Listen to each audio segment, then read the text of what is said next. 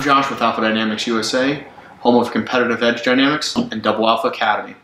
Today I want to review the Seymour RTS2 scope.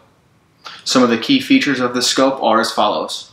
The external housing of this scope is made out of high quality aircraft aluminum. On the left hand side you will see an up and a down button.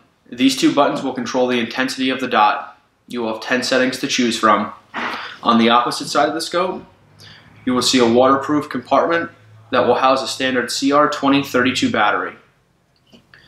The lens is large, it is also hard coated and scratch resistant, not affected by any muzzle blast. On the rear of the scope, you will see a windage elevation and a height elevation adjustment, both locking. The scope comes with a Weaver Picatinny mount that can also be removed, allowing for endless mounting options.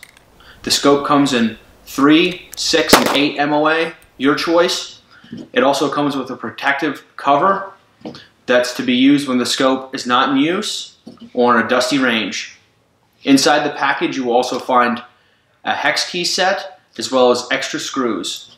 Once again, the Seymour RTS2 scope available at CEDHK or doublealpha.biz.